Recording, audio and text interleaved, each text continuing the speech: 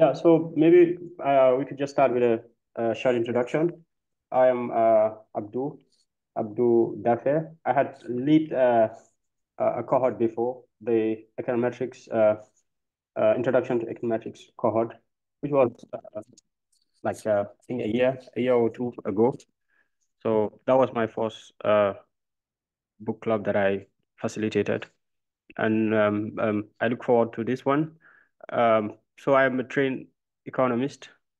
Um, I'm interested in studying this book because recently I'm working on health economics, and so I'm doing some work with the Markov chains model, but I also have to work with a censored data sort of, and which are the I think chapter towards the end, the chapter on survival analysis would be useful. So I'm like, okay, this book is a good read for me. So this is why I is one of the motivations, and also because it's using Python, so I'll also learn Python along the way. Of course, I had read the book on Introduction to Python for Data Analysis, but the book will also be useful to of course sharpen my Python skills. Yeah, and I'm calling from Rome, Italy. Yeah, yeah, and I look forward to learning from all of you. And yeah, that's it from me. If someone wants to introduce themselves.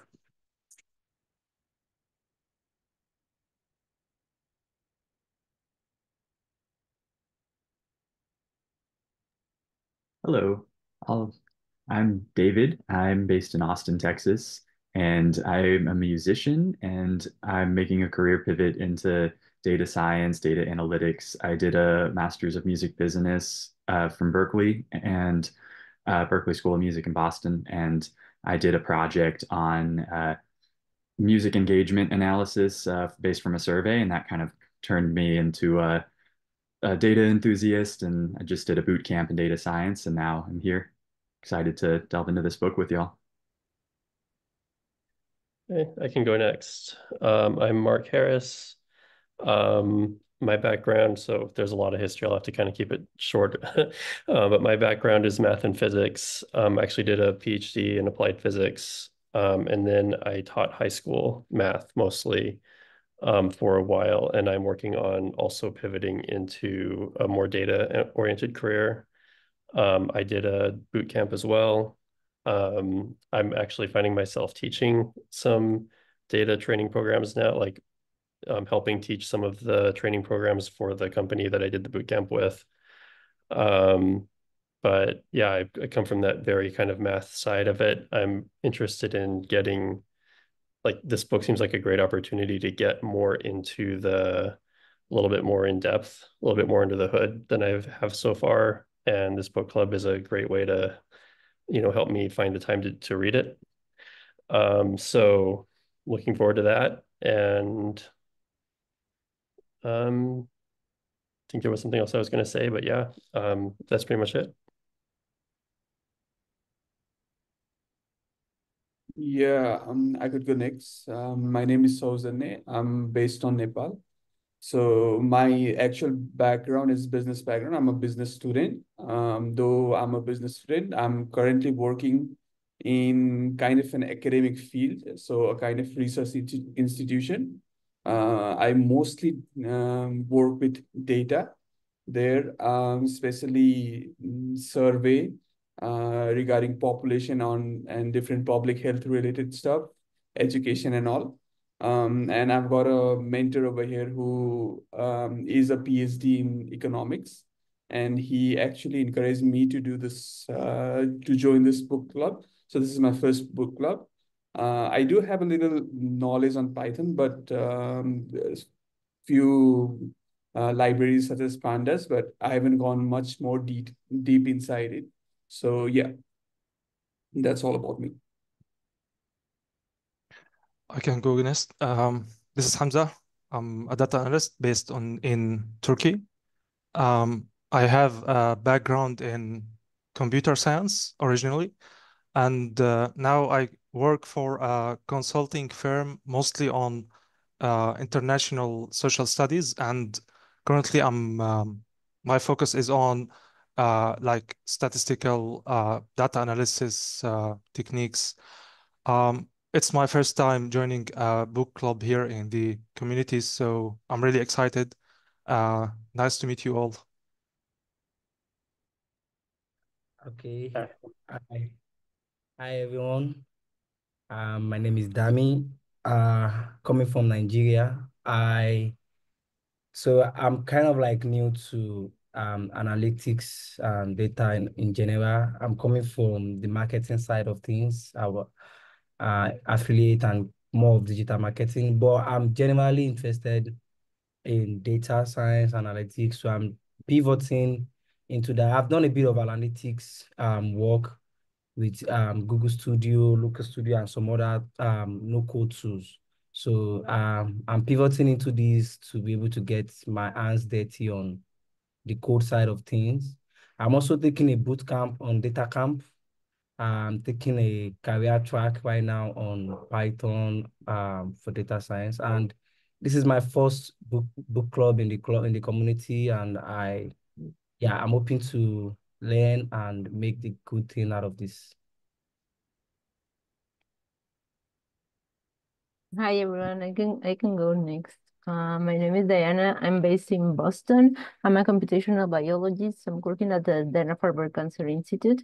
I work with R mostly, and I think I got too comfortable with R, and I always avoid using Python, so I kind of have to force myself to do these kinds of things to actually use Python.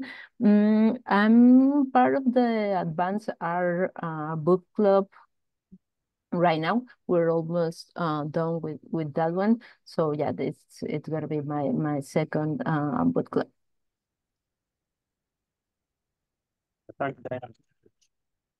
Good evening, good afternoon, everyone. John Ellis. I've been active in two for a while, both the effect and practical deep learning. I've also dabbled in a few of the other ones. Graduate student, master's in computer engineering. I went through ISLR as kind of like my foundation when I was first getting into coding way back. So it'll be great to revisit the material and see it from the Python perspective. Thank you. Yeah, thanks, John. Oh, and I'm also in North Carolina.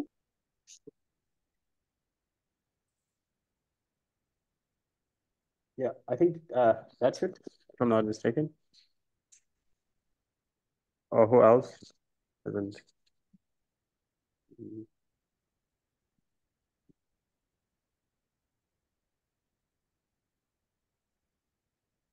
Yeah, that's it. I think everyone has introduced themselves. Yeah, just before going, maybe I want to make a request. If there is anyone comfortable with being a co-facilitator, because I think some of the materials will be like really math heavy for me. So if someone would want to volunteer, we could like co-facilitate. Then it's gonna be much easier on me. If not, I think I'll have a lot of pressure dealing with some of the material. I don't know. It's just a request. If someone feels okay with that, they could just volunteer. If not, we'll still continue with it.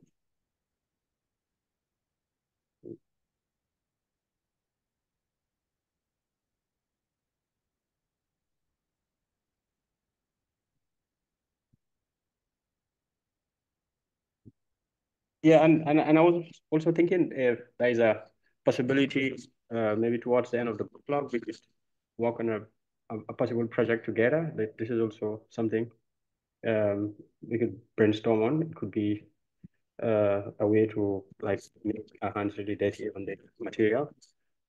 But this we could think of it as we go along. Yeah, so that's it. So the slides, these are the shared slides. So I didn't do any adjustments. I thought they were good enough, so I just used them. So that's it. The introduction to statistical learning using Python. So I think we have seen the website for the book, so we could always go there, and it's a good reference because the resources are quite useful and is a good place to look at. Yeah, so the way the book club work. It's each week a volunteer will present one of the chapters from the book. This is the best way to learn. So we encourage each other to take chapters. You could just claim a chapter, and then you'll be the one to present the chapter. It's a very effective way to learn the material because it forces you to read the whole thing and also makes your hands dirty. Of course, if you've not presented before, it's like it's looks like a nightmare. But I mean, presentations will usually consist of a review of the material, a discussion, and a demonstration of the principles presented in the chapter. So for more information, one could look at the guidelines. So we have to discuss on how to go with the chapters. Each of the chapters has the theory part, and also it has the Python lab. So is it that we have a chapter, we have two sessions. Like the first week we look at the theory, and then the second week we look at the Python labs. Or how do you think we should go ahead with the chapters?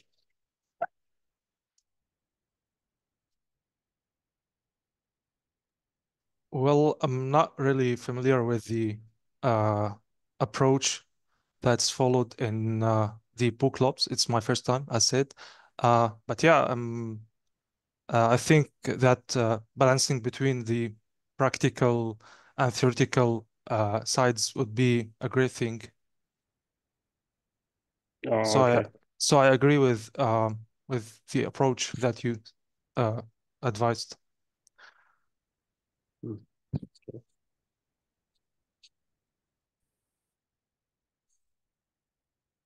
Any other comments? Or? I'm also that was the other thing I was going to say is I'm very new to this community. This is my first book club as well. So I'm kind of wanting to learn the ropes a little bit as we get started here. But that sounds like a good approach to me as well. Oh, okay.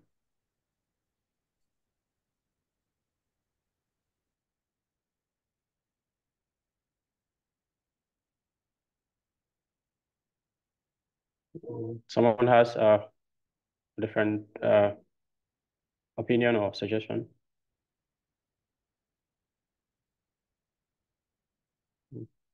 Oh, it's like we have others joined later.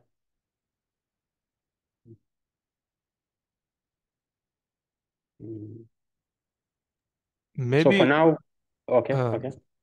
Sorry, maybe we can take another approach because the exercises section in the end of each chapter consists of conceptual and applied questions. So maybe instead of reviewing a chapter, we can go through the exercises directly. I don't know. I'm just thinking loudly with you. Okay. Yeah.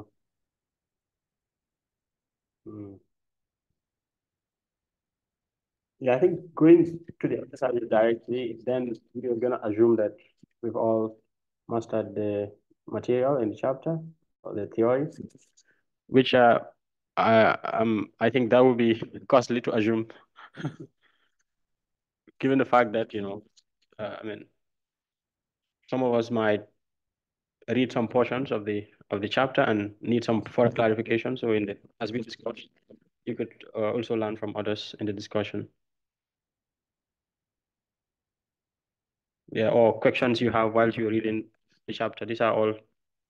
So whilst we are discussing the various sections in the chapter, so we could use that. One could use that time to clarify some doubts, some misconceptions, some concepts or theories that they didn't understand. So, yeah. So maybe one thing also we could do is, as we are discussing the theory and also the labs, the one presenting could also look at some few questions that might be of interest and discuss them, like some theoretical questions once we're discussing the theory part. So each of us could in the Slack channel, you could just post the questions that you you think you want us to discuss. And then the one presenting that part will try to be cognizant of that. And even if he can't answer that, maybe someone else could give us, could be more helpful. Maybe this could be.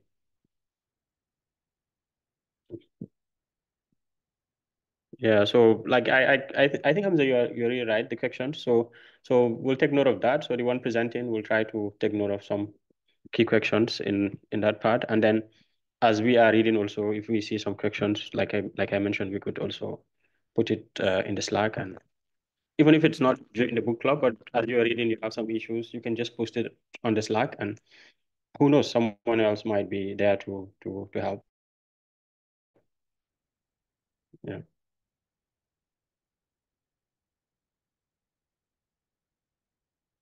Yeah, so it's like that's it. So the line objectives. So we just look at introduction, chapter 1.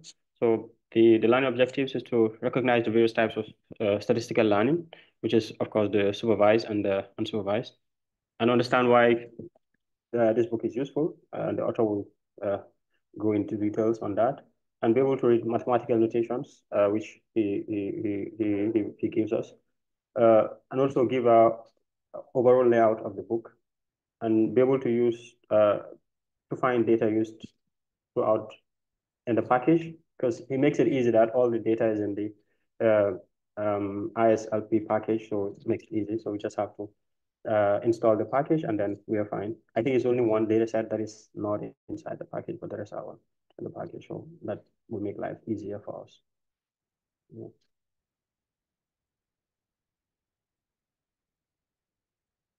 Yeah, so the rough definition, statistical learning is the theoretical foundation for machine learning frameworks. So it sort of makes connections between the fields of statistics, linear algebra, and functional analysis. So I think we have some mathematicians here. So once the maths is getting heavy, they could always come in and help. So it deals with the problems of finding a predictive function based on data. So which is you're expecting an output based on the data, which is the supervised learning, and also cases wherein you have the feature or the predictor, but sort of we are not getting any specific output, which is the unsupervised learning part of it. So supervised learning builds on building a model to predict an output from the input. So it's just like some kind of like he said, it's not a black box. So you just put in an input and you expect an output. So he gives an example of the predict wage from age, education, and year. So the example was quite straightforward. You know, he tried to predict wage using age, and then he realized that the relationship was not linear; it was non-linear, sort of a quadratic. Then he looks at the relationship between trying to predict age using education. It has some predictive power, and also the calendar year. So then you realize that to have a good predictor for wage, we need all these three variables, and of course other variables as well. So he gives that example. He also gives an example of predict the market direction using the previous day's performance, whether the market will go up and down, whether it will go up or whether it will go sort of down. So these were all cases of where he demonstrated how to use like supervised learning approach. And then for unsupervised learning, where we have the input, but we don't have a specific output, but we are interested in finding relationship or structures that could give us hint. He used an example of to identify the clusters within cancer cell lines. So this cancer cell lines could have a lot of different sort of cancer sort of predictive types or something like this. So using grouping them into, so I think he used some data reducing techniques like the principal component, but we'll see all those things later. And then he was able to cluster the cancer types and was able to get some insights from that. So these were some examples he gave in the book. So if someone also wants to share some other examples also, you could. So why do we have to study this? So it facilitates transitioning from statistical learning. It facilitates the transition of statistical learning from an academic to a mainstream. So what they meant by this is previously they had this book called the ESL, Elements of Statistical Learning. So that book is basically meant for, let's say, a graduate level, or at least someone with a strong foundation in mathematics and statistics at the level of graduate program. So it was really so technical that it's meant for like academicians. So that was one of the motivations why they thought, writing a book that is accessible to someone with like at least an undergrad level of mathematics, linear algebra and stuff like that might be more useful. So this is what he meant by making it more mainstream. Machine learning is useful for everyone. Yeah, machine learning is like it's now everyone. It's like it's everywhere. It's everywhere. So it's a good way to learn the foundations or the building blocks. Also, the Python labs will be very useful. Those that are coming from an art background, it will sort of help you. And those that are already seasoned Python programmers, it also makes life easy, and it's going to be refreshing for them as well. So the premises, so for the book from yeah. So he's like trying to make the point, why we need this book, and given the fact that it is cross-cutting, you could use the techniques in many fields, not only in statistics or machine learning, but in business, in the social sciences, in biology, you could use all these techniques there. And so this is of interest to almost everyone. So statistical learning should not be viewed as a series of black box. So like we just don't say, oh, let's just give an input and get the output. But at some point we want to know what is happening inside the function. Of course, we don't need to know all the details, but there's some key points that we need to know what is happening on the hood. So we presume that the reader is interested in applying statistical learning methods to real world problems. So this is something that, that's why hopefully we are all reading this book. So some notations like N, it's the number of observations or the sample size.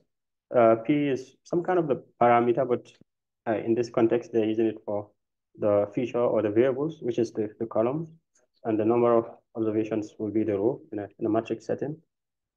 So this we could always reference back if we want to, because for notations are, so some symbols we assume, of course, the element of, and all real numbers, like numbers on the number line.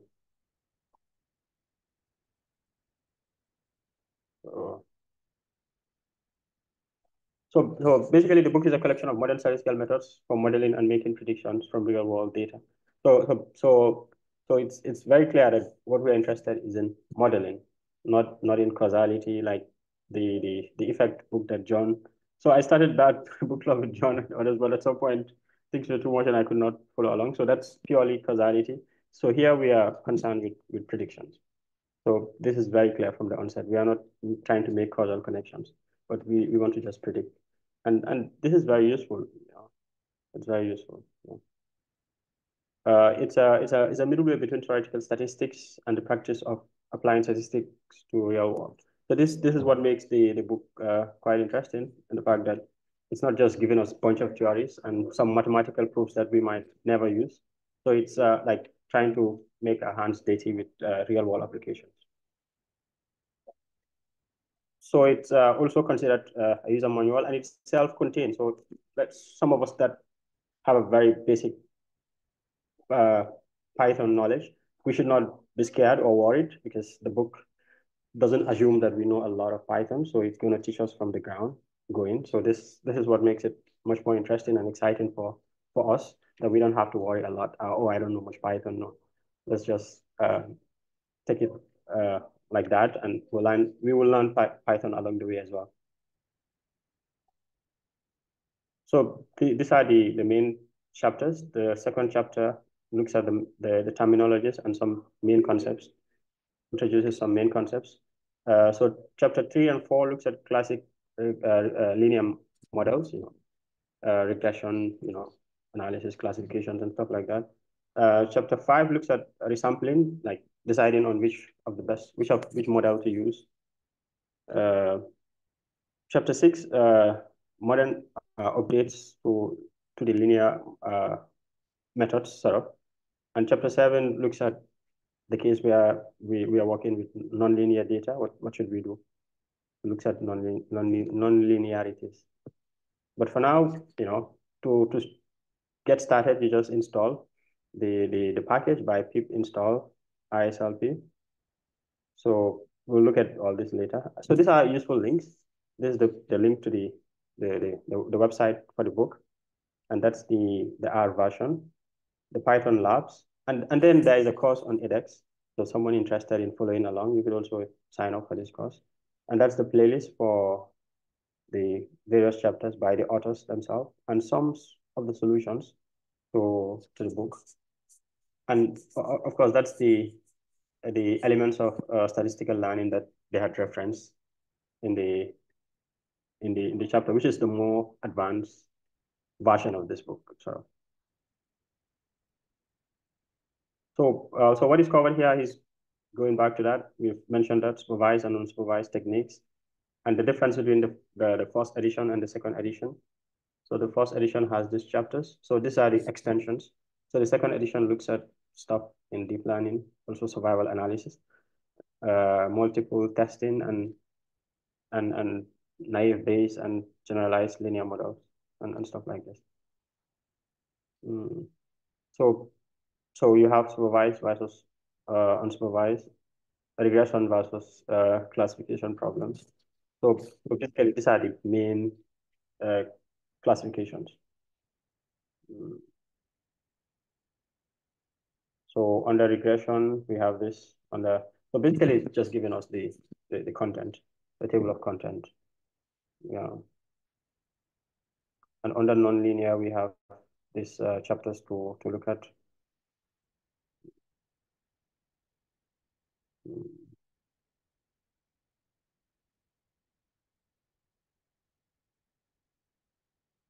Yeah, and I encourage us to start claiming some of the chapters we might be interested in, as like the best way to learn the material is to try to explain it to others. That's the best way to learn.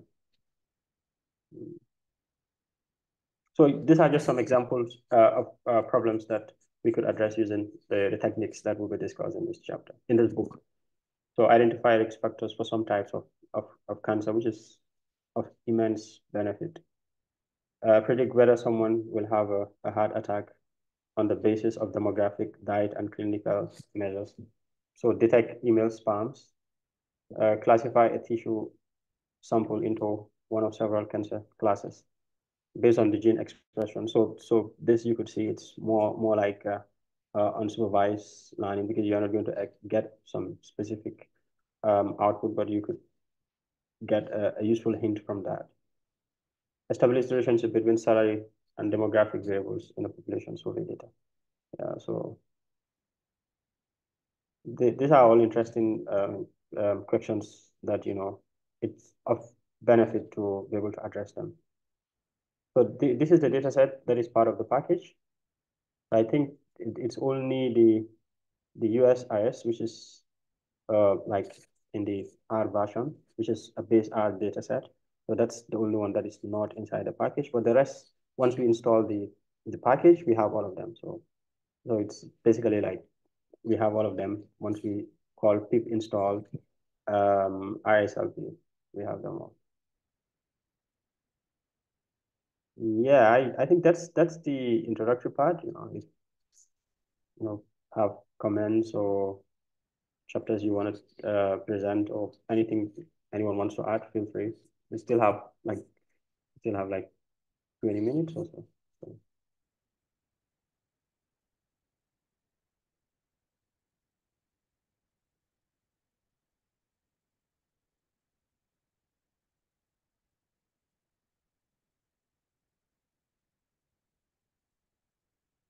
Yeah, any comments, suggestions?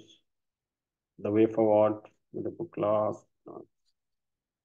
Because I think also next week or next 2 weeks we might not be having sessions because of the daylight saving stuff. So this is something also. Yeah.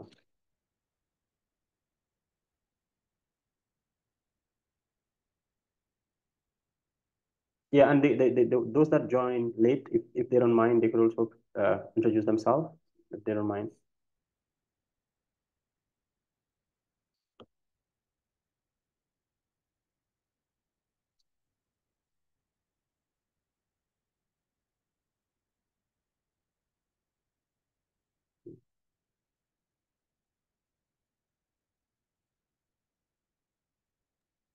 Yeah. Good evening, everyone. Good evening. Yeah, my name is Dr. Shola, but you can just call me Ola. Say hola. Yeah. That's easy. that won't be mouthful. Oh, yeah, okay. So I'm a construction engineer. I've always have interest in data. Actually, I'm a project manager and I use Excel, I use Power BI. So I've been having interest for some time. I've actually picked up R programming language. Then along the line, actually, I joined one of the reading club for RR for data science on this community. So then all along, I've always been interested in modeling. So I just thought that way, this is an opportunity for me to, actually be up to ski in modeling. So that's why I'm here. Nice to meet you all. Yeah, it's a pleasure. It's a pleasure to have you on board.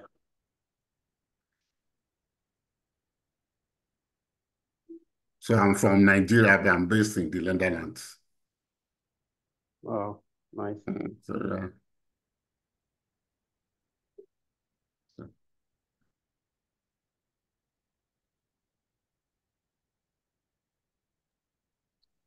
I have a question about the Excel. I think that we have like 2 weeks per chapter. Let me check. Uh, Trying to check.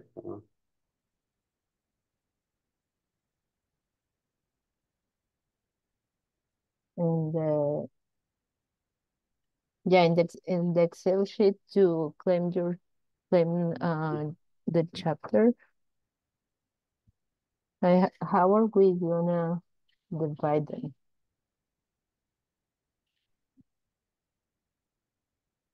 Yeah, so I think just like we mentioned, so the let's say the first week it's, let's say, the theory, and then the second week we look at the lab, the Python lab. But that's up to us to decide. Like what we all decide on is what we're gonna do. So I think this was how the previous book club was doing it. Yeah. So you could just write your name and then you claim a chapter. Yeah, so any chapter anyone wants to present, like Janita has sort of sign up for chapter 8. So any chapter anyone wants to present, let me check this. Okay.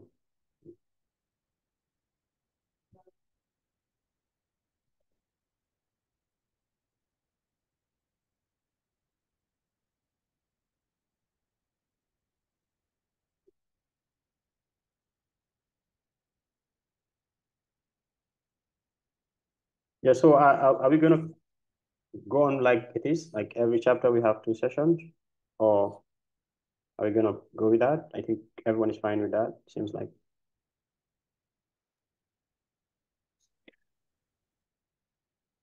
Yeah, because the chapters are kind of long. Yeah, chapters are long.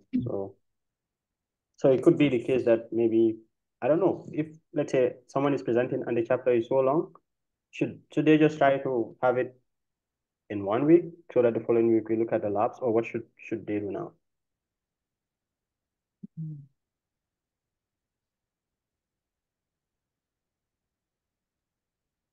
Yeah, I think I'm fine with that. First day we can actually go through the slides, and maybe next day we can go through the problems. Okay. So even if the chapter is too Anyone long else? to, Any other opinion? like, I mean, even the chapter is too long to cover, like the theory is very long to cover in like 1 hour, we still have to try and squeeze it there, or what should we do? It's, I know. Because again, if the whole book club gets too long, people start to get some adjustment in their time, and it's also something else to consider. And also, if let's say, so for some reason there are some chapters which are very short that we can do everything in a week, why not? We could also try that, but I don't think these chapters are easy to do everything in a week. I don't think so. In 1 hour you can do everything.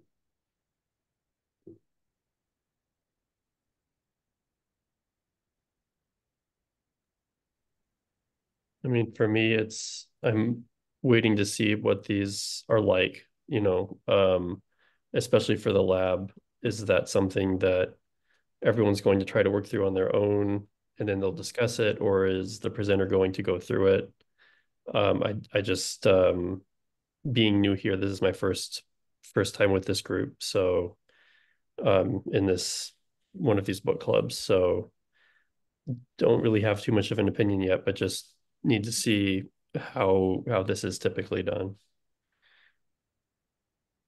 Yeah, so the way it's done is like if you are the one presenting, so you just prepare the material, and you don't have to necessarily get everything, all the minute details in the chapter, but the core concepts in the chapter you just presented. So for the labs also, it's just going to be the same thing because they are sort of applications of the concepts in Python. So you just demonstrate that, maybe running a couple of Python codes to show and explain the the results and stuff like that. So it's you as a presenter, you have a lot of autonomy. Yeah, you have a lot of autonomy. Of course, as we're presenting, people could ask to clarify some doubts or to bring up some key concepts that you might left behind. Someone could bring it up. Oh, I thought this was really interesting, even though you didn't mention it. So you don't also have to master everything. Like I'm not an expert in this stuff. So, but whilst you're presenting, you learn a lot from the others as well. So just see it like that. So even like there's the first time no one is expected to know all the material. So when you are presenting also, you don't have to get the heck of all the concepts. You present, and some of the concepts you're not very clear with, you could ask, and some guys might be able to explain it even better than you. So basically, we are all here to learn. So just make it very flexible for each other, and yeah, and that's it. I think it's also worth mentioning that most of the chapters don't have slides available, so we will have to build the notes and the slides. And the GitHub page for the notes has like an intro on how to commit your changes and do a pull request and everything. And I mean that's so important because I think only the first two or three chapters have slides. The fourth one doesn't have it. Yeah, So yeah. but then it's very easy because I think the Python for R, because the theory is the same for both the Mhm. ILS-R and ILS-P.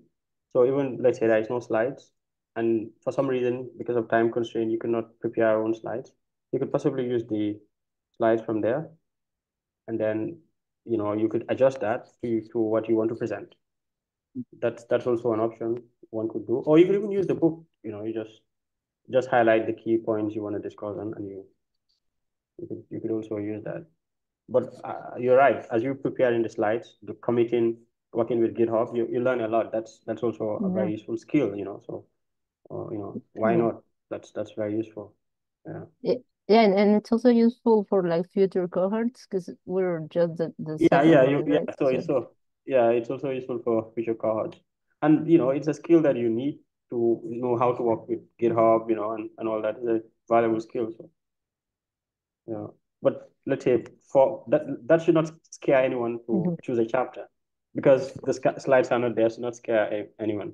If you're not even able to make the slides, just present what you have from the book, like what you have highlighted, and all. It's still doable.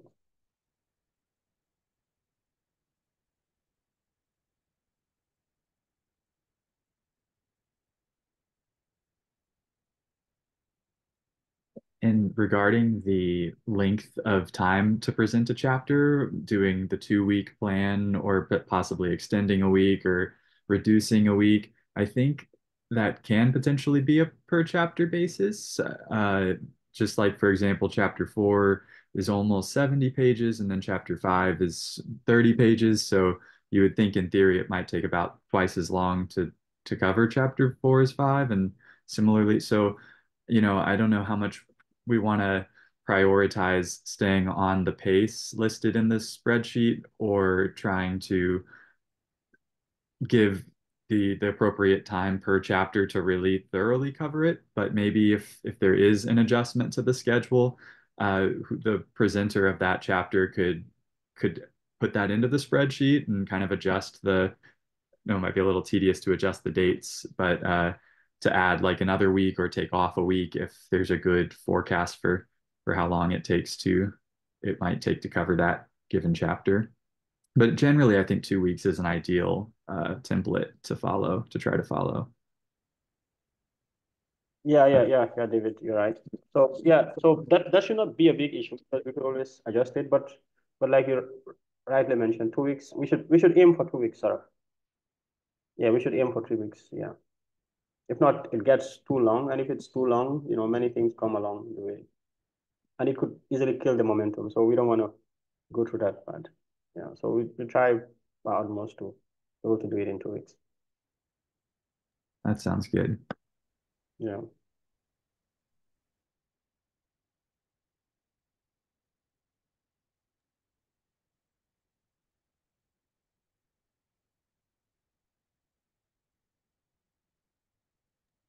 I think I can take the chapter 3, the linear regression, initially. Sure. Why not write your name there? Yep, Just sure. write your name there, and you're fine.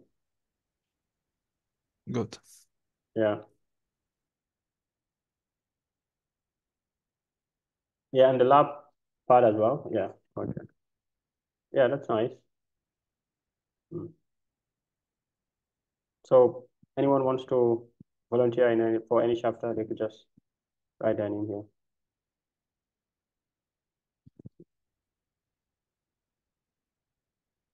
And like I mentioned in the beginning, anyone who wants to be a co-facilitator, you could just let me know.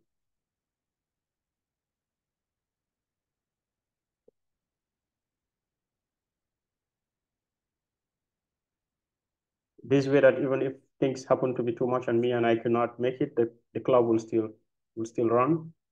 That we don't have to worry about that. So that's the whole idea about the co-facilitator. Yeah.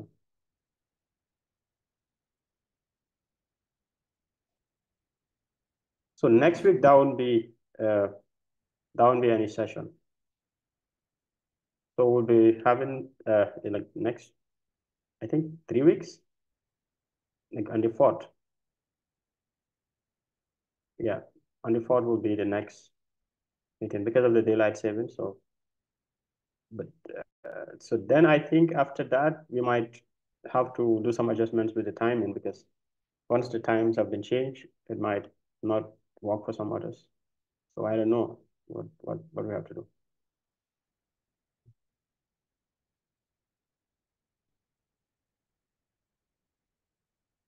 So we're gonna meet in like next 2 weeks on the 4th. Then also the timings for some people in different parts might change. So this is something to handle.